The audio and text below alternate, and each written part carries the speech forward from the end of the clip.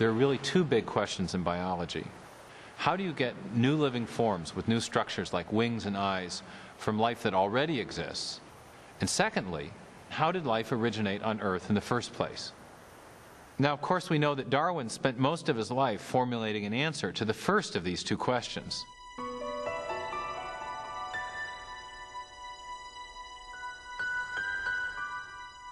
Charles Darwin compared the history of life on Earth to a great branching tree. The base of the tree represented the very first living cell, and the branches were new and more complex life forms that had evolved over time from the first primitive organism. Darwin was trying to explain how the branches on the tree of life originated. He was trying to show how natural selection could have modified existing organisms to produce the great diversity of plant and animal life that fills the earth today. But when it came to the base of the tree, which represented the origin of the first life, the first living cell, Darwin had very little to say.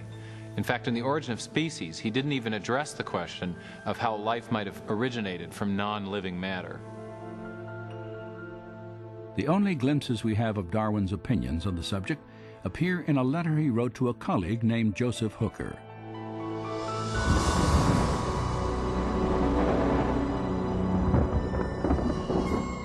Regarding the first production of a living organism, if, and oh what a big if, we could conceive in some warm little pond with all sorts of ammonia and phosphoric salts, light, heat and electricity present, that a protein compound was chemically formed, ready to undergo still more complex changes, at the present such matter would be instantly devoured. But this may not have been the case before living creatures were formed. During the final years of his life, Darwin did little to develop his idea that a primitive cell might have emerged from simple chemicals in the primordial waters of the early Earth. But later in the 1920s and 30s, a Russian scientist named Alexander Oparin formulated a detailed theory about how this could have happened. It was called chemical evolution. Oparin thought that he could explain the origin of the first life using Darwinian principles. He envisioned simple chemicals combining and recombining to form larger molecules, and then these larger molecules organizing themselves with the help of chance variations and natural selection into the first primitive living cell.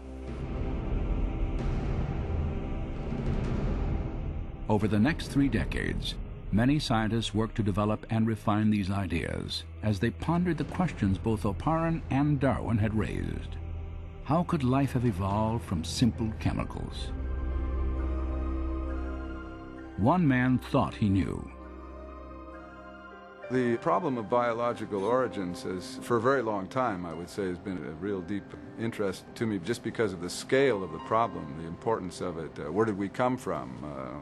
Why are we here? All that kind of question. Probed from the point of view of natural science. During the late 1960s and throughout the 70s and early 80s, Dean Kenyon was one of the leading chemical evolutionary theorists in the world. And like others in his field, he was trying to explain how life on Earth began through a purely natural process.